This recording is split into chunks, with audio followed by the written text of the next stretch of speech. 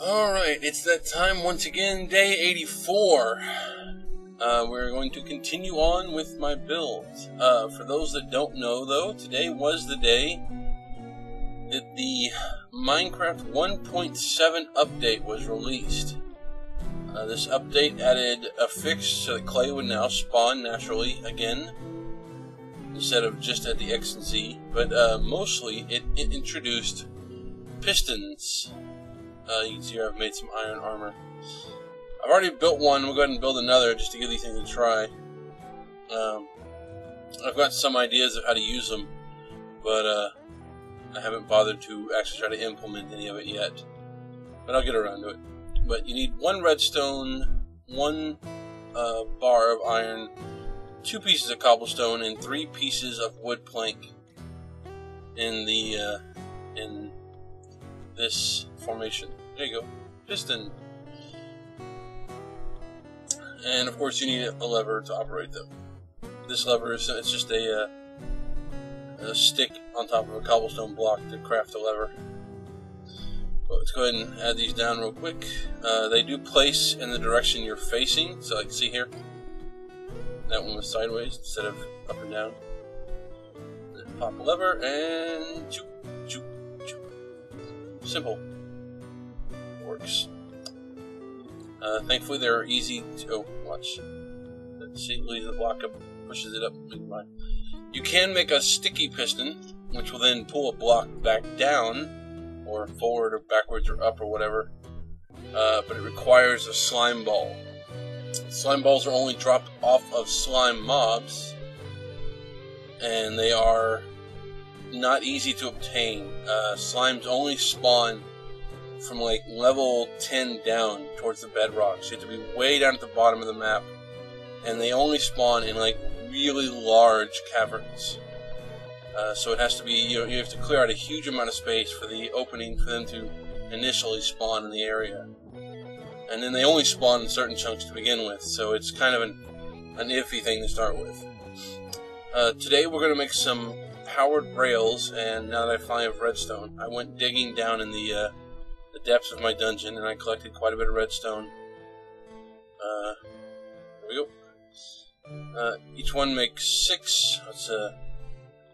But the only good thing gold has a use for, besides making a clock, which I haven't bothered to do yet, because I usually don't need it that badly.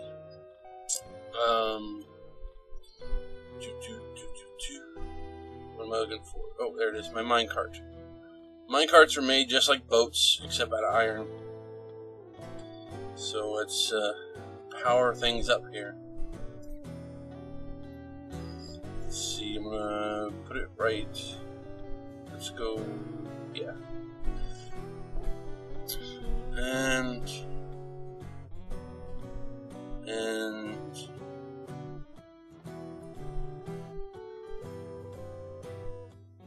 it's not on. It would be glowing red if it was on.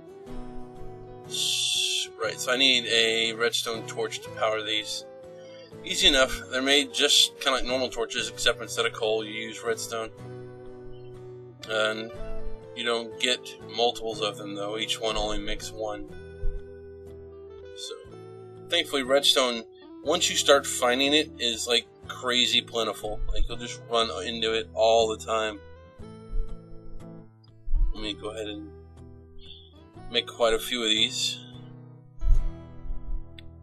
There we go. Redstone torches have all sorts of uses for powering things. They can also be used to power the pistons and doors and anything that moves in the game. So, alright, this will require a little careful engineering. Let's see, I need to block there, and let's see, one there, and I'm drowning, I'm stuck. Here we go. Because you can't place a torch in water, even a redstone torch. Let's see, so dirt, and we dig out the area. It's already dry down here, awesome.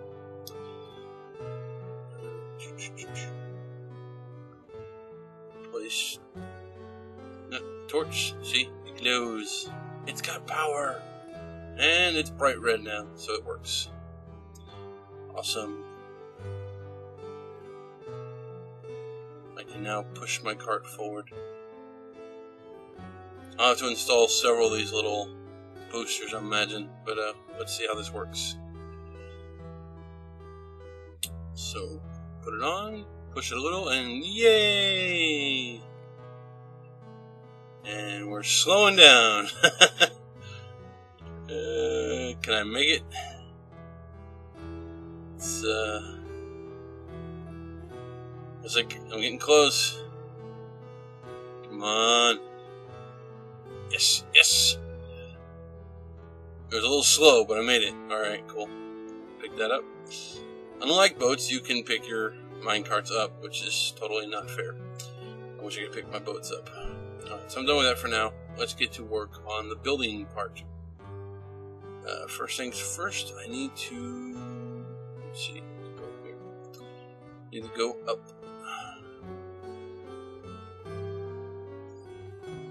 I'm going to start off by putting a floor down.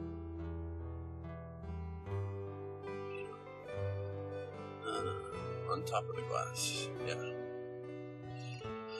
Alright, let's see. Where was I? The next in my list of RPGs.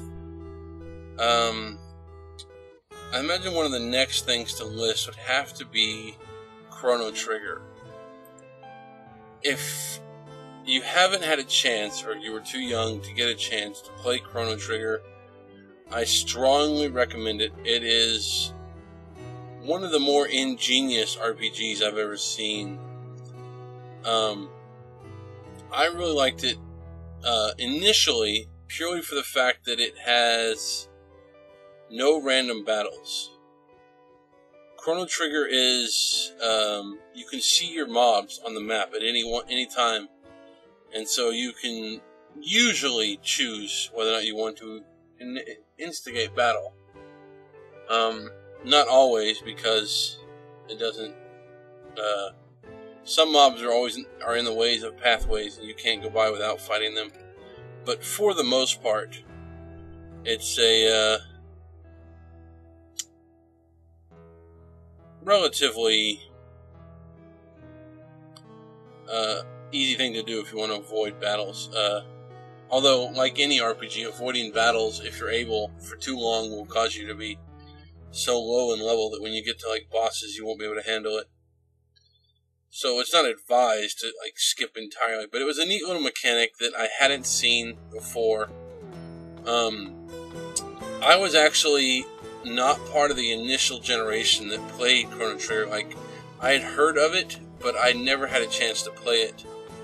When I was in the Super Nintendo days, me and my buddy used to play. We weren't really into RPGs at all, so we didn't ever play any. Like I said, my very first RPG was Shadowrun and then Super Mario RPG, and I didn't really think of them as RPGs at the time as far as the way the genre is defined nowadays, because they were just fun games that had this interesting mechanic of leveling that I wasn't really familiar with. And I'm out of wood planks. So it wasn't until I played Final Fantasy VII that I began to understand what the RPG genre was. And it was, so I missed out on Chrono Trigger, and I didn't play it until it was re-released on the PlayStation 1 with the Final Fantasy IV combo and the Final Fantasy Chronicles pack that came out. So it was a new experience for me then, and I was already a teenager at this point. And it was a fun game to play. Like, I had never experienced, even to that day. I mean, just RPGs were still random battles. You could never avoid your boss mobs or any of that kind of stuff. So it was a new experience. Oh, no, I already had it. Nice.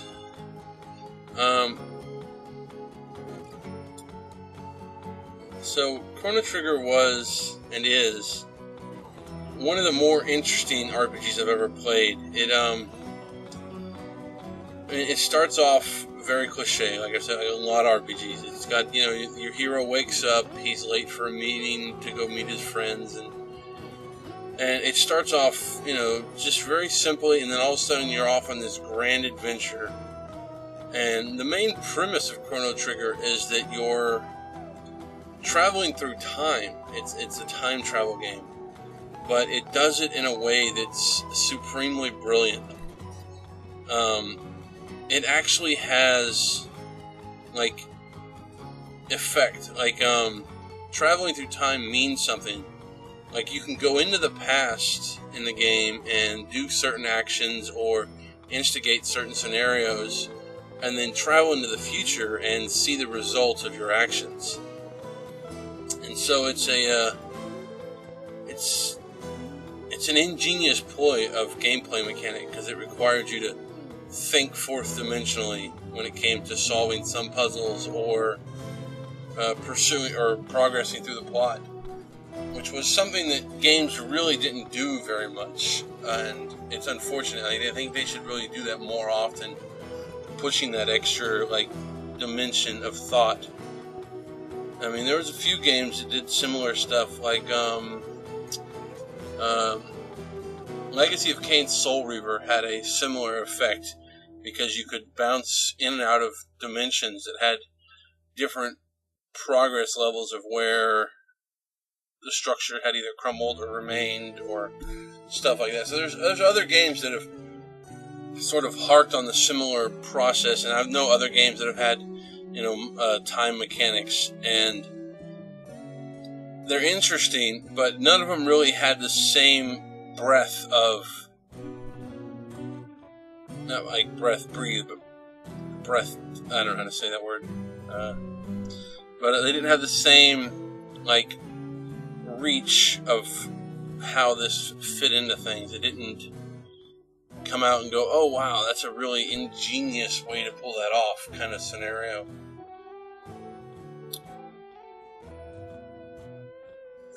Let's see, I need to install some more boosters here.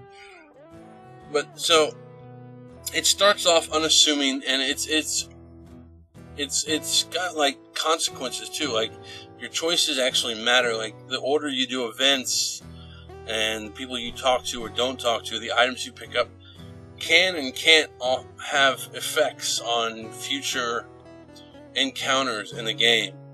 And, like, one of the most prevalent was, like, the initial starting scene. You bump into this girl and she drops a pendant, and depending upon how you react, you're either accused of assaulting her or trying to steal her pendant, whether or not you talk to her first or you try to pick the pendant up first, kind of thing. So it's got this extra level of depth. Excuse me.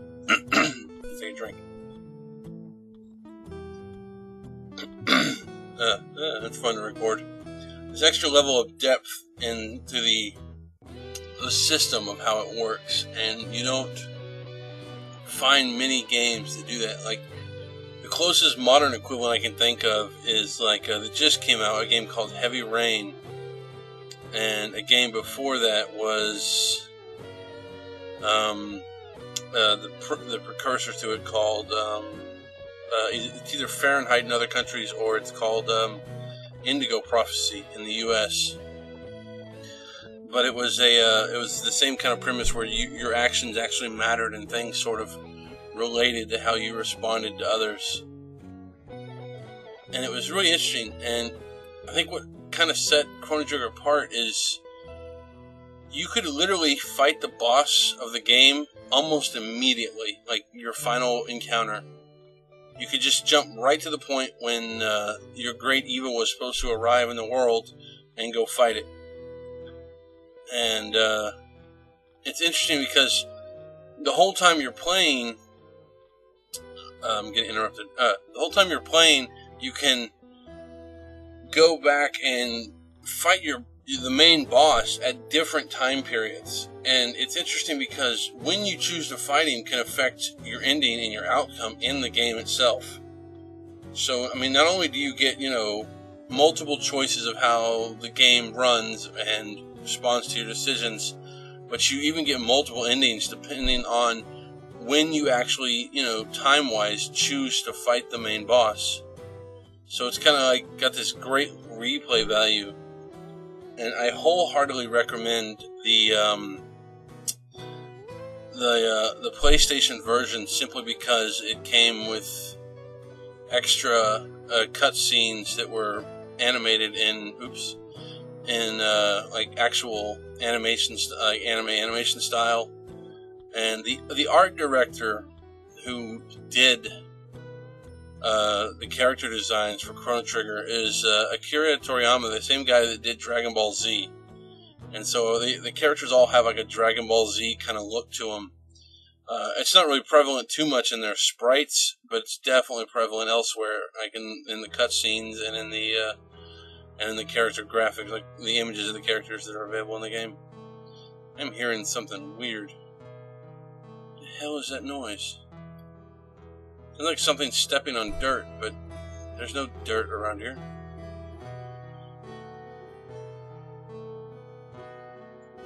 Okay, can't see anything, it's too dark. Okay, so, anyways, like I said, back to the gameplay mechanics. Chrono Trigger also featured, the expression, it's a multiple team member, like, battle, maneuvers. Like, you could have, dual attacks, like, where two members of your party would, during battle, would, instigate an attack at the same time, and it would do more damage, but of course you just set it up and sacrifice that other character's move during that round to do the double attack. But it was, just an interesting tactical element, and depending on what characters you paired together in battle, you could have multiple variations of your I forget what they called it, of your multiple character battle routine options. Whatever, I can't remember the actual name. I haven't played it in so long. What was great about it, though, is that it just added an extra level of strategy. Like, there were some moves that were actually more particularly useful against certain types of mobs or certain types of boss encounters. And it was really... what's the word here? It was really well thought out. And I like that. There's not enough well thought out in games anymore. So it's just one of those games that's just like, wow, this was cool. So Chrono Trigger is on my my top 10. I don't know, like I said, Xenogears is definitely my favorite RPG of all time. It'll always be my #1 must-play RPG. But I don't know ranking-wise where a lot of the others fall. Like, they could be 2, they could be 3. But Chrono Trigger would definitely be high up there in my recommendations. It's so interesting. And it keeps you engaged the whole time around. And there's just not enough of that. Fully engaged all the time. There was a creeper here last night. Hopefully he won't still be here this morning. And okay, we're good. Just get that. There we go. Let's lay down and go work on my ceiling some more, or my floor, or whatever, the next level. Oops, I still haven't dug that out. Fix that later. So many things to fix later. I want to figure out a use for my pistons to automate my mushroom harvesting. That should be interesting when I get around to that too. But that'll be later. Always later. Oops, ate that block. If you put down a half block on top of like loose blocks to pick up, little block items, it'll like eat the block sometimes. And you lose it. So be careful if you don't want to lose something important. It's like, oh my god, it was a diamond block. Yeah, that would suck.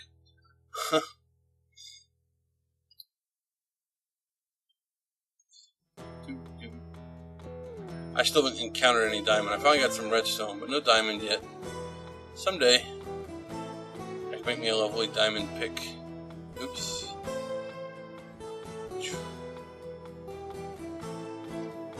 don't know, I've played a lot of RPGs, and some of them are really crap. Like, I played this one that seemed like a really great one at the time. It was called Shadow of Madness, or Shadows of Madness, or something. It was, you know, a PS1 RPG, and it seemed like it had promise. And it was just, I don't know, it was awful. Like, I don't know if anyone's ever played Legend of Legaia, but it had a similar feel to that game, and but it was just, it didn't really make sense. The battle schemes were weird, and I mean, some people really loved Legend of Legaia. I thought it was horrible, and the sequel was even worse in my opinion. But everybody's got their fan obsessions with some games. It just wasn't for me. It's for some people, but it's definitely not for me. So yeah, I passed on that one.